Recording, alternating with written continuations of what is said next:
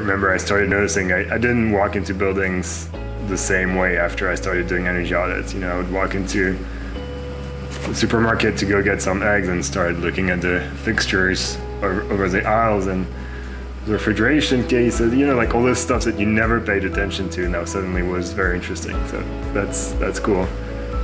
And in the audits too, you go into these really fancy commercial buildings with like marble lobbies and all that stuff, and then you get to see the actual guts of those buildings, right? The mechanical rooms and the duct work and places that you don't normally have access to.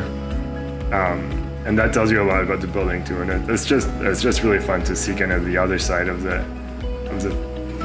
decor. And yeah, to see how it works behind the scenes. That's always super interesting. So yeah, it's really about giving a snapshot of where the building is at in terms of energy, in terms of comfort, in terms of just thinking about the people in the building. So giving that snapshot and also giving some information that empowers people in the building to make decisions and empowers the building owners to trace their path for improving the energy efficiency of their building.